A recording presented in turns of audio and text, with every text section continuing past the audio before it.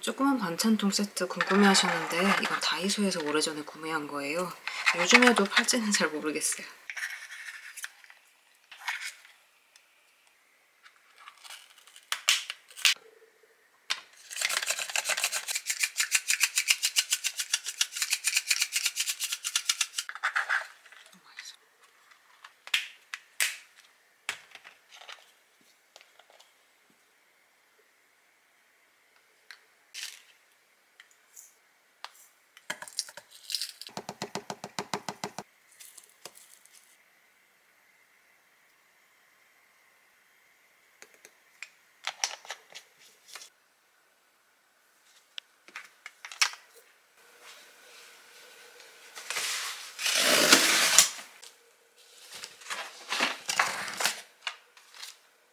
간단하게 구워 먹으려고 이렇게 모둠꼬치 세트랑 그냥 후기 보고 되게 맛있다길래 대구 막창도 한번 사봤어요. 챙겨서 가려고요. 그리고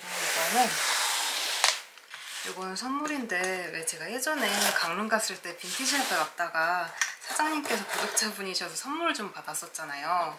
그때 강릉 가면 꼭 한번 다시 찾아간다고 말씀드렸기도 하고, 이렇게 마침 캠핑을 강릉으로 가니까 이렇게 작은 선물 하나 사봤거든요.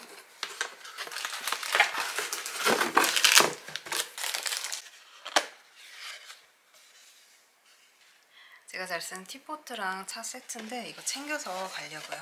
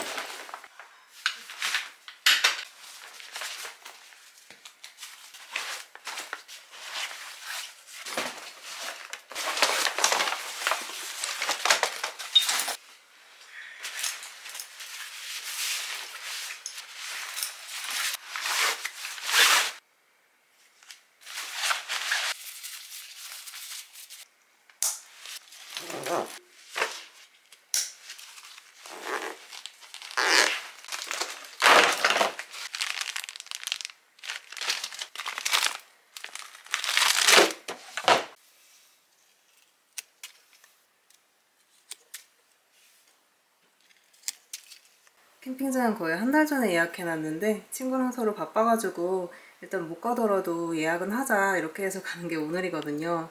못 갈 줄 알았는데 가게 돼서 너무 좋아요. 날씨가 더운 듯 안 더워가지고 일단은 이렇게 가볍게 입고 야상 하나 들고 다녀오려고요.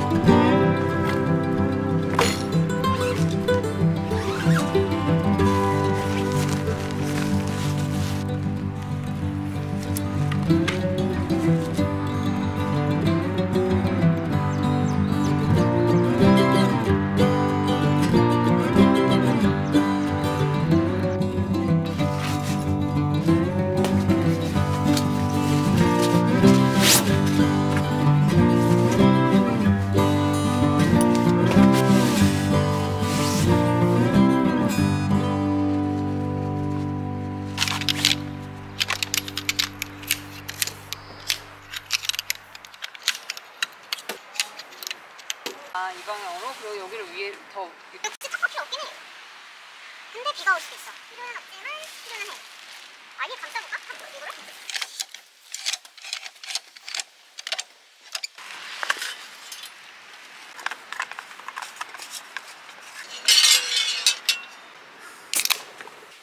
잠깐 휴식.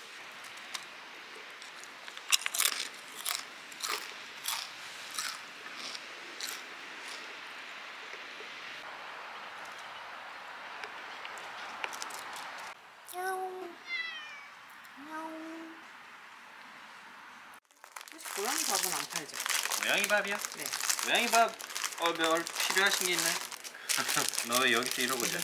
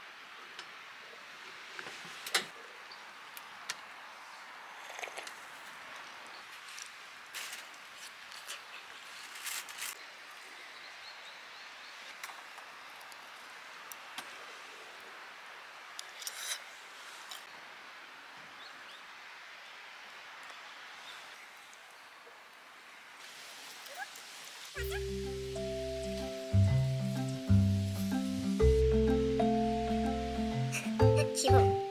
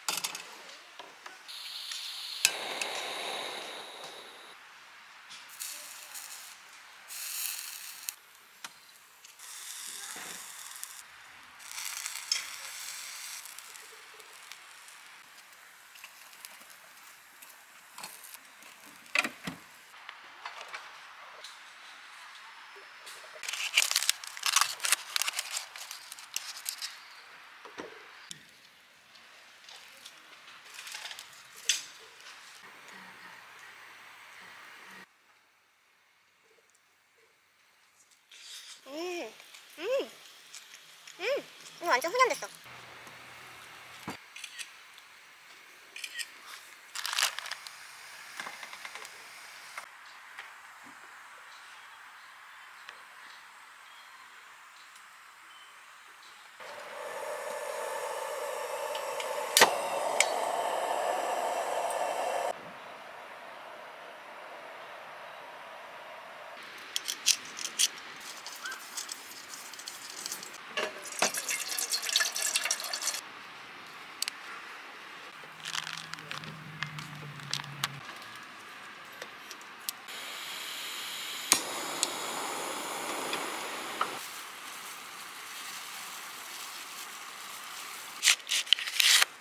반짝반짝.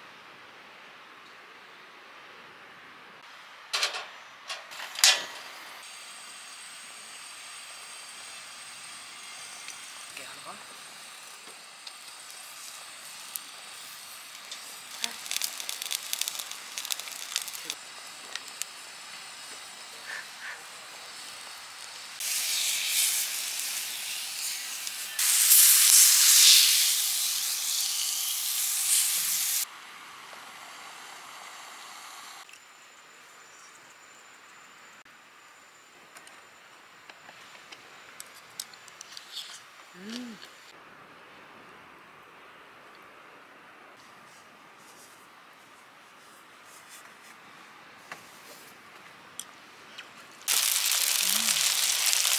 많이 했습니다.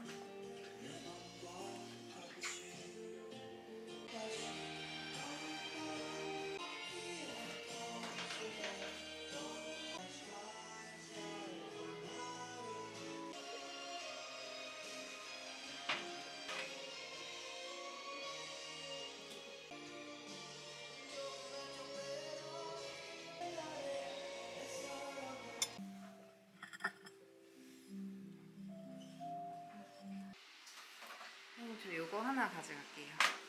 다 맛있어서 사람들 진짜 많이 가고 그 다음에 빵 그러고 또 뭐가 있어요? 끝날 순 없잖아. 저거 색깔 저기 역시 마지막에 감사합니다. 저야말로 너무 다음에 또 감사. 올게요. 또 오전에 제발 민소리하고 오세요. 안녕히 가세요. 안녕히 계세요.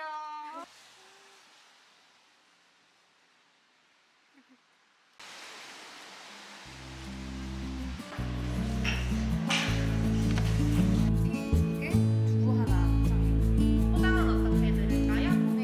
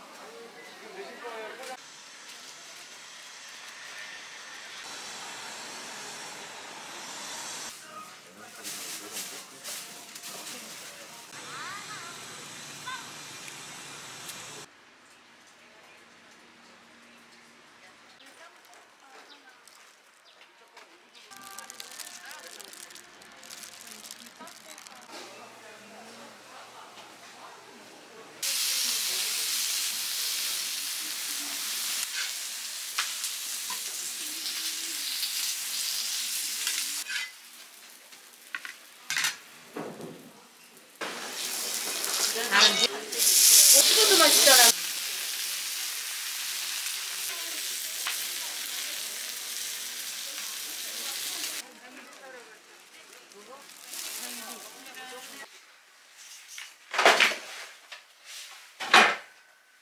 지금은 10시 43분이고 오랜만에 캠핑 다녀와서 진짜 재밌었어요.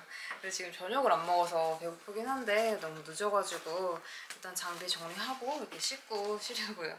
시장에서 사온 메밀전이랑 빵은 조금 참았다가 내일 먹어볼게요.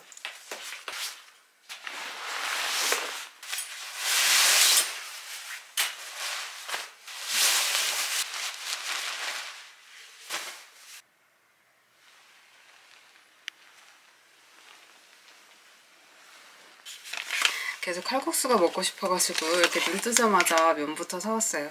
어제 사온 메밀전이랑 같이 먹어볼게요.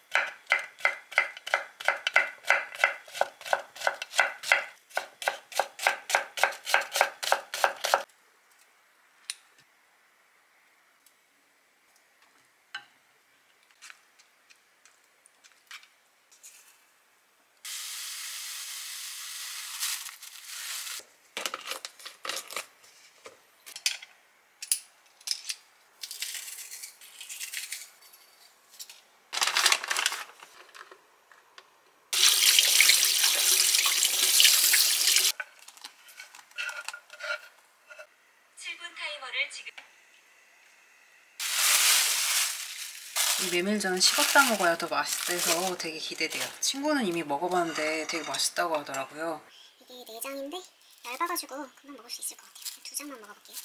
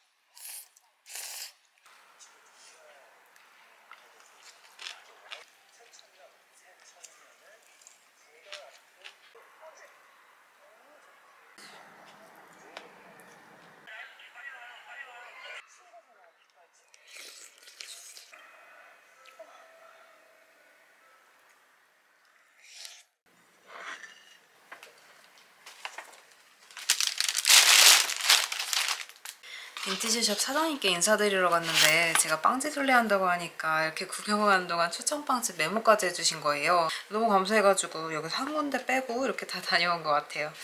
그리고 이번에 이쁜 그릇도 하나 사왔거든요. 한번 보여드릴게요. 이거는 제가 산 그릇이고 이렇게 선물이랑 편지를 챙겨주셨어요. 안 그래도 또 선물 주실까봐 되게 걱정했는데 제가 캠핑 마지막 날이라 조금 꼬질꼬질해가지고 못 알아보실 수 있다고 생각하고 들어간 거거든요. 근데 문 열자마자 알아보셔가지고 되게 죄송하고 감사하더라고요. 한번 보여드릴게요.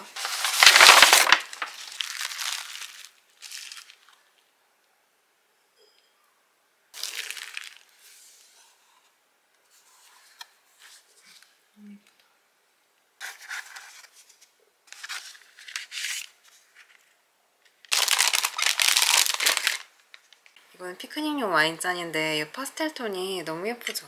이렇게 분리가 돼가지고 휴대하기도 편해서 이게 캠핑 갈 때 챙겨가기도 좋을 것 같아요. 정말 너무 예뻐요. 세상에. 이 겉에 흰 거는 포장이었고 이 안에 키친 크로스가 들어있었어요. 여기 자수 무늬가 너무 예쁘죠? 세상에. 진짜 예쁘다.